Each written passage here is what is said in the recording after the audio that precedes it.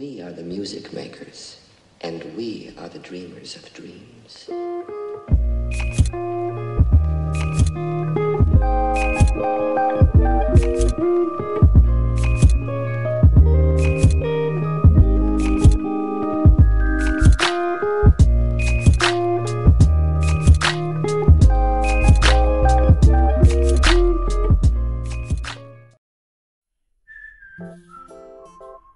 Hello guys, welcome to my channel. My name is Samiza, and today we are going to be doing some DIY baby rompers for my niece. So in this video, I will be using this Cricut maker machine. This machine was sent to me by Cricut, of course. So I would like to thank Cricut personally for actually giving me this machine to try. And yes, I did try and experiment with this machine. I actually made this romper for my niece a few months back, but this one is actually pretty easy. I just used this logo I found online. But today we are going to be doing something different. We are going to design and also draw from scratch.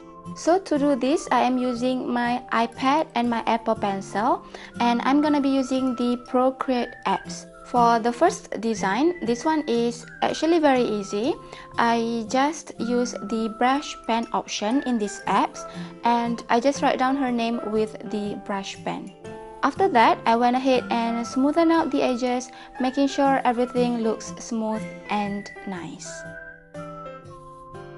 Once I'm done, I went ahead and disabled the background before I saved the file in PNG format.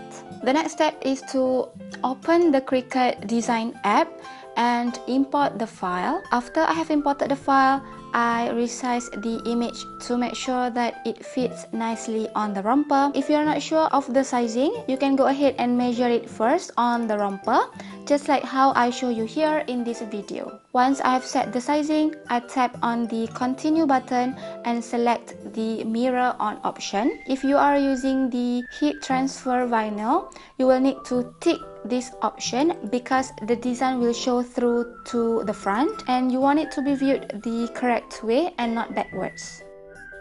It can be a bit tricky at first, but once you get a hang of it, trust me, it is actually easy and fun.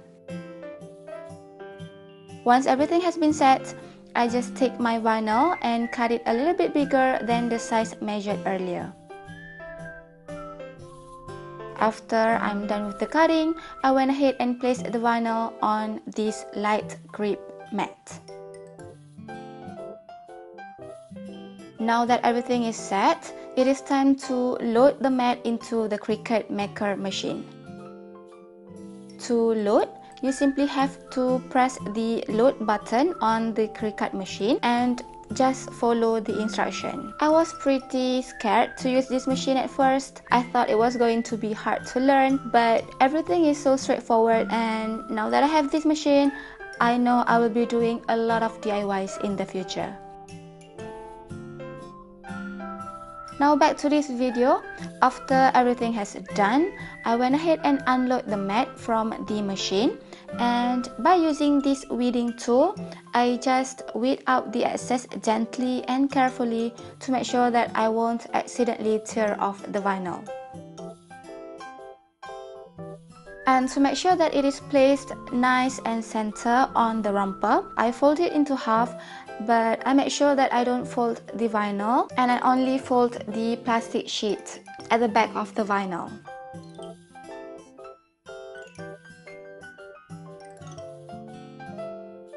To adhere the vinyl on the romper, I went ahead and turned on my iron. So in this video, I am using my regular household iron. For this purpose, I also fold the romper and iron at the center to create a line. This way I know where my center is and I can easily place the vinyl.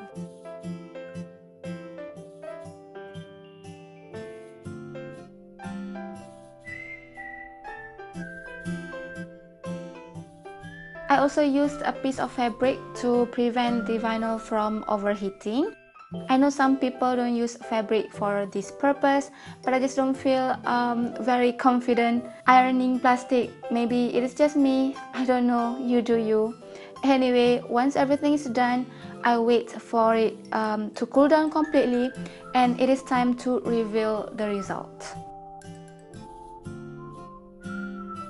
I'm quite happy with the result. At least everything is nice and center. My niece will be wearing a romper with my handwriting, and that makes me really happy. I also did another design, but I'm not going to go into details because it is just the same steps that I have shown to you guys earlier. But this one particular design is actually suggested by my sister.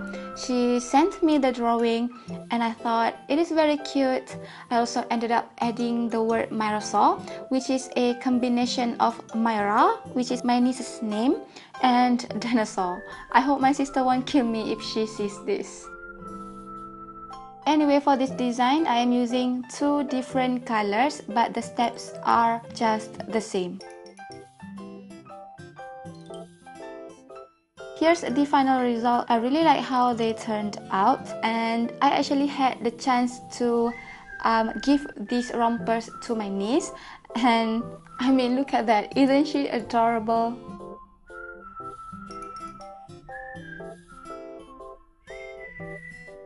Alright guys, I think that's all for this time. I hope you had fun watching me crafting this project today. If you have any questions, you can leave them down below. I am a newbie with this machine, but as I said, it is very easy to learn even for a newbie like me. Thank you so much for watching. Don't forget to give this video a thumbs up if you like it, and I would really appreciate it if you guys can help me grow my channel by subscribing. Talk to you guys again in my next video. Until then, bye bye.